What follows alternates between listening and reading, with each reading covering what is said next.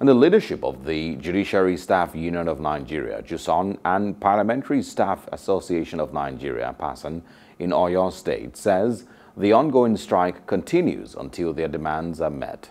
JUSUN and PASAN made this known during a peaceful protest jointly organized on Thursday in Ibadan to further press their demands and carry placards with various inscriptions.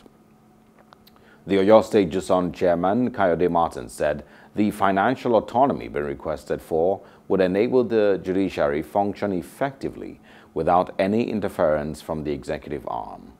It will be recalled that on April 6th, JUSUN judiciary workers under the aegis of Judiciary Staff Union of Nigeria, JUSUN, embarked on an indefinite nationwide strike demanding an enforcement of constitutional provisions and court judgments granting financial autonomy to the judiciary at both the state and federal levels.